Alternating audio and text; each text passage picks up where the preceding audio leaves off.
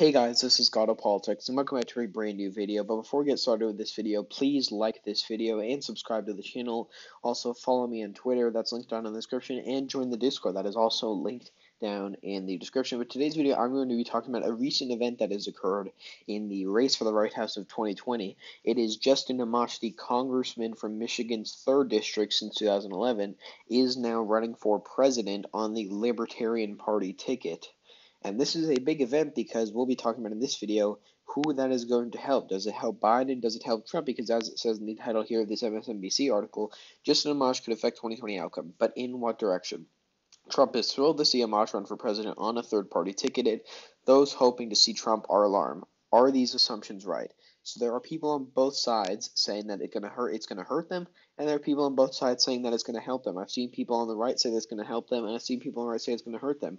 Justin Amash was formerly a Republican, and he switched to the Independent Party after he disliked Trump. He was a never Trumper, and he actually voted for Donald Trump's impeachment in 2019, and that was a very big moment for him because he is still on the right. He supports small government, traditional conservative ideas, maybe some of those different from Donald Trump, which could make him more to the right than Donald Trump on things like free trade, on things like taxes, even on things like entitlements, which Donald Trump has not cut so far. So he could be further to the right than Donald Trump, which actually I think helps the argument for that it hurts Trump in the general election, because actually we'll talk about that in a second. But this is just kind of an overview of it. Justin Amash, he was a former Republican, switched independent because he did not like Donald Trump, and now that he's running for president now, this is really going to shake up the race, in my opinion, in some ways. But there is another thing. First, he has to win the Libertarian Party nomination, and that's going to be a hurdle in and of itself because I'm not entirely sure the way that the Libertarian Party nomination works, but it's with delegates, and a lot of people have casted doubts on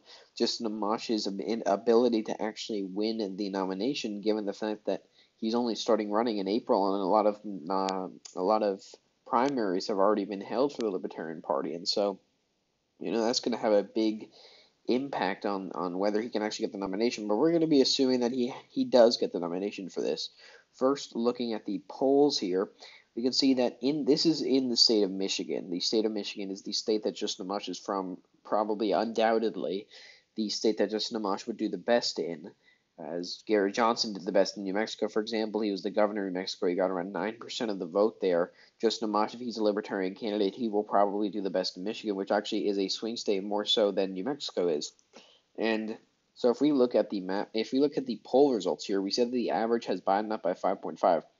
Most polls, at least recently, have not even been close, and the only poll that was close here is from October here.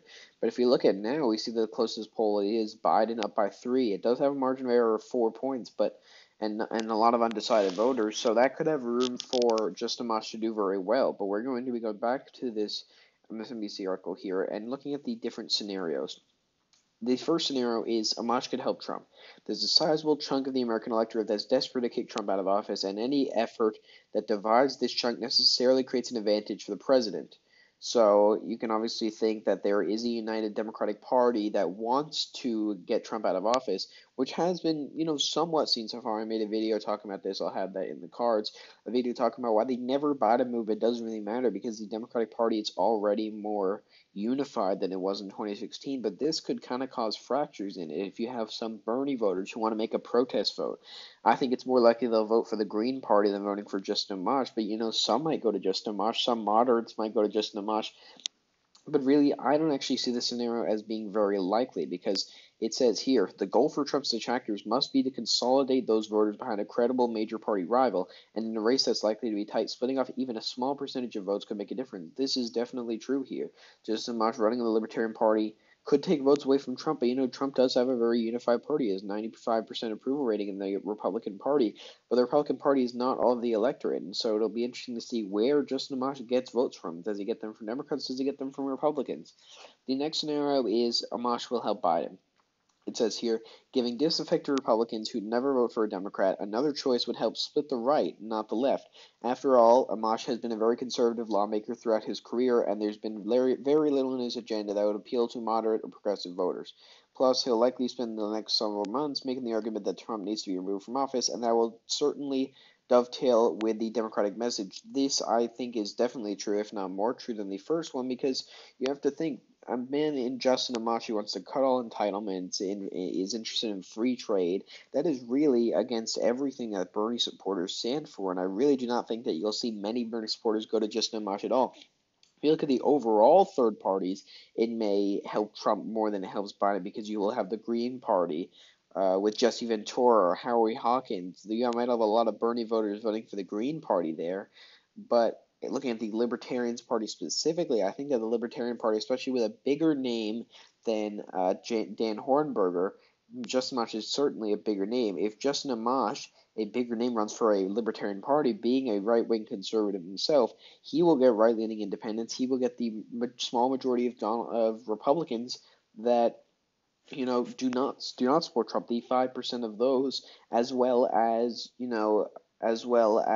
the right-leaning independents, and so I think that is a more likely scenario in which he hurts Donald Trump more than he hurts Joe Biden because he is on the right. He's just running for a different party. He's not primarying Trump or anything. He's running for a different party, and he's going to be directly competing with Donald Trump when it comes to the 2020 election.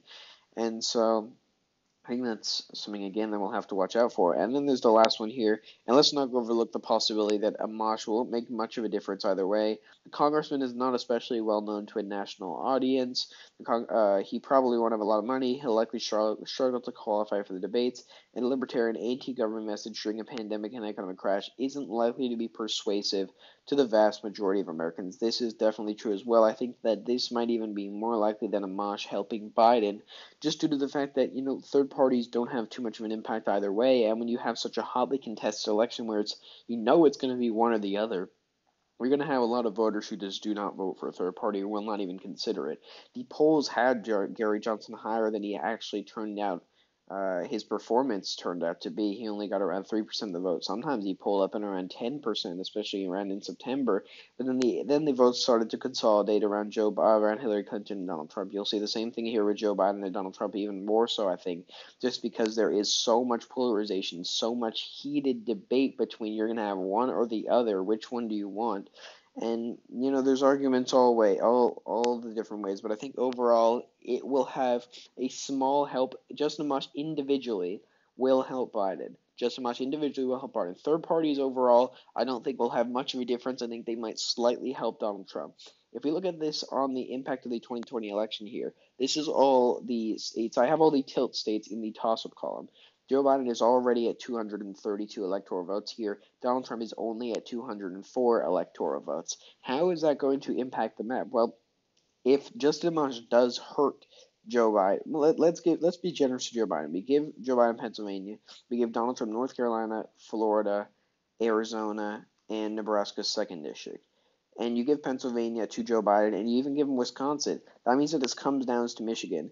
If Amash helps Biden, Joe Biden wins Michigan. If Amash helps Trump, Trump wins Michigan, therefore he wins the whole presidency, but if you give it back to Biden, he wins the presidency. So it could come down to that scenario. Or you could even give Wisconsin to Donald Trump, Arizona to Biden, and then it still comes down to the same thing where whoever wins Michigan. And if you give Pennsylvania to Biden, and you give Pennsylvania to Trump, Wisconsin to Biden, then it becomes a tied scenario, and that becomes a whole different thing that you have to deal with. But there are many scenarios here. Amash, again, at the end of the day, I don't think third parties will make too much of a difference, but this is kind of just to talk about it in general. Overall, I think Amash might help Biden, but by a very small amount overall. But yeah.